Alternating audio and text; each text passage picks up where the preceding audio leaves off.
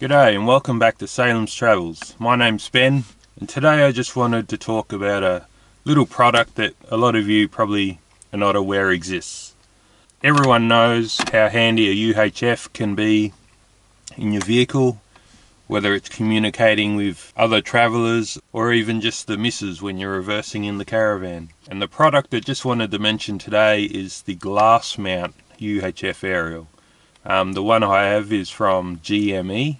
And what I really liked about this was it was a real simple installation. I didn't have to try and run the wire from the inside of the vehicle where the UHF's mounted to the outside, to the front of the vehicle or to the roof. So as you can see, I've mounted my UHF in the roof console. This is probably a throwback to me spending too much time in old noisy trucks where you struggle to hear the UHF. This particular UHF has the speaker mounted in the base, and as you can see there, the sound can come straight through and I can hear it easily. Not that that is really a problem. So the aerial for this unit is mounted almost directly in front, which was great, as I didn't have to really worry about running wires or passing them through the dash or into the front of the vehicle. So you can see here the coaxial cable which comes out and goes into the back of the UHF unit, and then you've got this box here which just glues to the windscreen,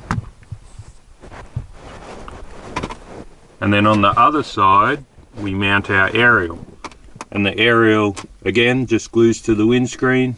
And you can see it's a low profile aerial.